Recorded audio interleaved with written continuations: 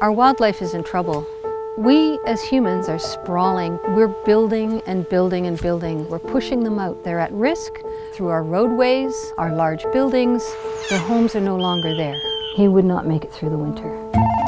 Shades of Hope, we are a 911 for injured and orphaned wildlife. We have treated over 15,000 wild animals. We'll easily receive 30 to 40 animals a day. Can you get a towel over the squirrel? I grew up in a small farming community that's no longer there. It's now a city. I started to think about all the animals that I see on the side of the road daily. They have no help. I started to look for places where we could take these animals, and there really wasn't anywhere. My focus was to make a difference. Oh, smells good. Hi, Squiggle Butt. Hi, Squiggle Butt. This is Stella the stinker. Stella was found in somebody's backyard, looking lost. Stella was probably the baby of a mother that was killed on the road. There may have been other siblings out there as well, and they just scattered because they were starving. She was dehydrated. She was cute as anything. People always want to know if we get sprayed. Yeah. If she were threatened, she'd stomp, she'd show her tail, and then she'd turn around and give it to you. But she doesn't have any reason to do that. She has grown well, so she will be just fine when she's released in the spring. We do not want our animals to become accustomed to humans. We interact with the animals only when we have to. You're too young to be out there. Yes, you are. Our highways, our roadways are treacherous to our wildlife. Many of the animals that come in because they've been hit by cars. We have a number of owls in care at the moment.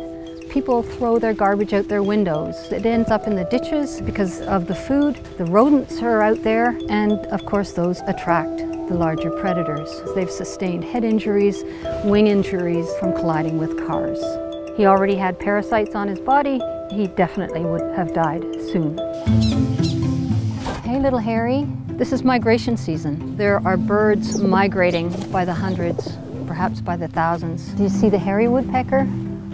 Window strike. There's so many man-made obstacles right on their migration paths. And he's coming along well.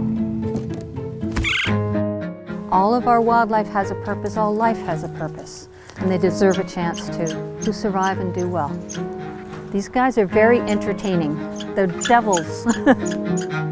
A very special story. Hey Yoda, is Yoda's story. You having a good day, Yoda?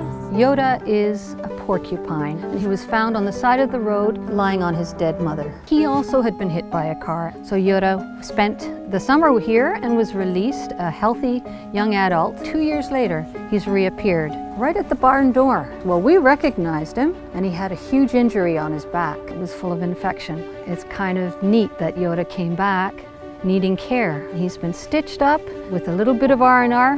He'll be on his way again. They're wild animals. Their instincts aren't to recognize us as help, but Yoda is a unique case. I'm very concerned about the future of our wildlife. Everything we do has an impact somewhere. It's really emotionally difficult to see that they have been in pain for we don't know how long. This arm looks a little bit sore. They tough it out. The release moments, they are what get us through all the sadness that we encounter every day. The joy of seeing an animal flap. When they turn around and look at us and say, bye-bye, and they're gone, it's just a reminder that yes, we need to be doing this.